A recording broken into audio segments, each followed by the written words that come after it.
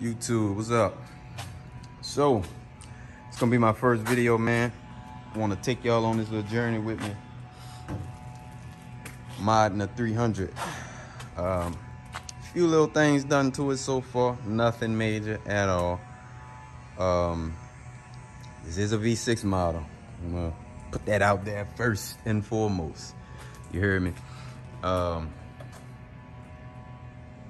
think it was a good idea considering I have two V8 vehicles. Trying to be an adult, you know. It's like, hey, want to get something that's fuel efficient. And then I instantly regretted it. Like, you know, it's a lane for V6s, but it's just not the same, you know what I mean? But anyway, I'm gonna walk y'all through what I've done to it so far, tell y'all my plans with it, you know, moving forward. But white on black was the theme. I saw this car, I was like, gotta have that one. Again, like every car, you know, I've owned one other car besides these two that's in the garage, and they were white. It was white, black wheels, you know, just I don't know, it's just my color. So as far as exterior goes, we did the trunk spoiler, because my car didn't come with one. It didn't have like the appearance package or nothing, so it was literally just basic white with the black wheels. And you know, so had to add that. That's, to me, as a must to have that. We did the trunk, the roof spoiler. Pretty nice touch, you know. Makes it look a little sporty, a little more sporty. This is a 2019, by the way. We did black, and this is just a plastic cover, man. It literally 3M tape, just stick it right on there. As far as the exterior, that's it. That's all I've done so far. Engine is completely stock. If you're not familiar, it's like 300 horsepower, 364 foot-pounds of torque, something like that. Definitely not the fastest car you'll ever drive. We got the diamond car mats as well. Don't mind the dirt on the floor, you know. Car hasn't been cleaned in like a week, so probably take care of that today. As far as the interior, we did the extended paddle shifts white, obviously.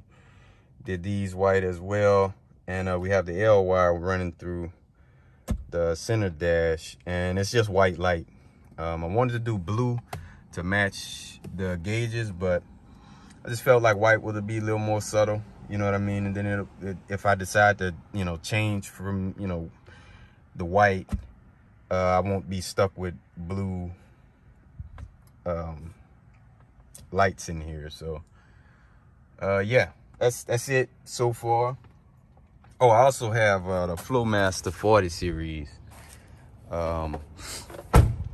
mufflers. So we did resonator delete, muffler delete, and we ran 3-inch pipe from the cats straight to the Flowmasters, and I got them right at the tips.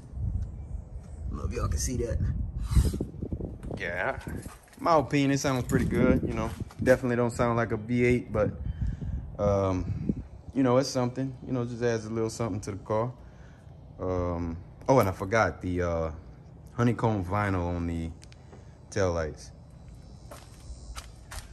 Let you get a look at that. Looks pretty cool to me. I figured it'd be a good little touch, so we did that. And we tinted that as well. But that's it so far. So I'm gonna go ahead and give you a start. It's a cold start. Car hadn't been started today, so I'm gonna get over here. Here you go. My bad, man, I had a phone call, but yeah, here's the cold start on the 40 series Flowmasters.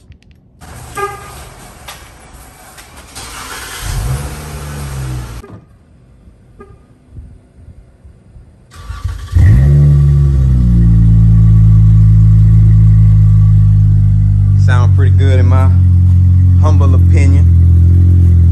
You know, over stock. I think it's a pretty good addition. So I'm gonna set this down, give it a couple revs, let y'all hear that as well.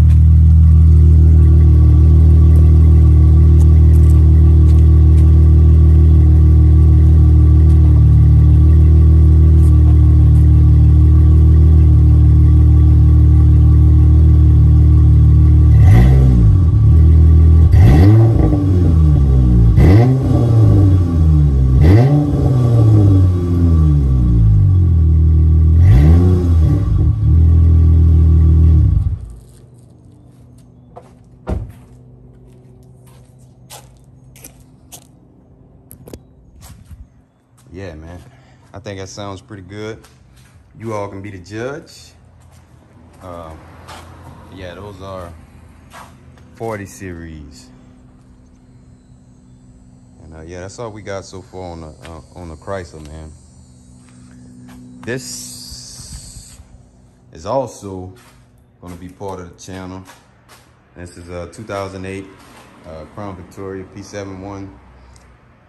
So this is the Interceptor. And I got it in the garage because I normally keep this car outside. I usually keep the Chrysler in here. I was about to straight pipe it. And I go to lift it up. You know, you still got my little saw right there. Go to lift it up, and then I realize I have a rear diff leak.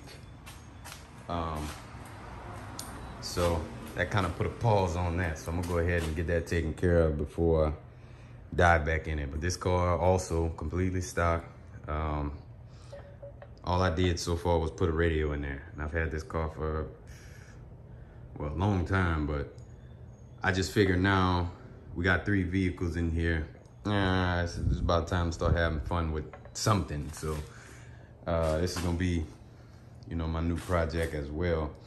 So, you know, if y'all stick around, follow the boy, y'all get to see the process on this thing as well. And as far as the BMW, this was the first car I purchased on my own credit. It wasn't my first car.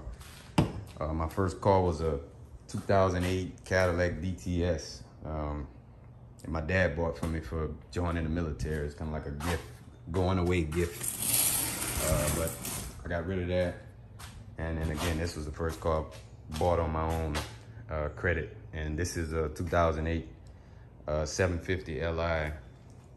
Nothing done to it except a tune. It's been tuned. I'm pretty sure the factory horsepower was like 365 or something like that. Tune brought it up to 430. So for what it is, and you know, from this era, this was a really fast car, like, you know, for its class and everything. This is my baby, man. It's real dirty. I haven't started this car one time this year, so I'm sure it's dead, but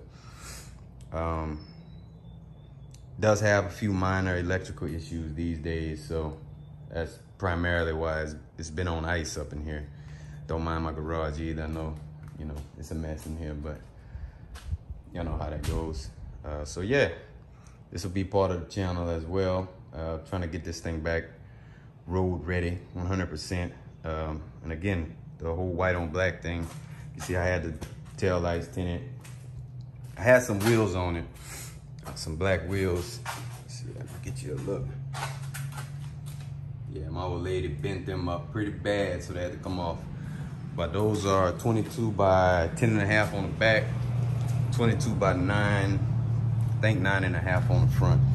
It was either 22 by 9 or 22 by 9.5 on the front, I forget. But big offset on the back. It really, really good stance with the wheels on it. It looked nice back then. But yeah, man, that's all we got so far. Again, man, y'all should like, you should subscribe, you know, follow your boy. We're gonna get to some car shows, man. We have a lot of like big Mopar meets down here, so I'll probably bring the Chrysler up there. Check those guys out, and bring y'all along with me, man. You know, I want to say like the next mod is probably gonna be lowering it, so we probably get some springs, bring it down a little bit. I'm guessing 2 inches maybe. 'Cause that's a lot of gap in there, man. Not a big fan of that. You know, it sits up a little too high for what it is. So probably be the springs next. And then we definitely got to get these pipes, these tips off of here. Like, I am no fan of that, you know, whatsoever. I mean, it doesn't look bad, but it's just not my style, you know. So that's all I got, man. Until next time, bro, y'all be easy.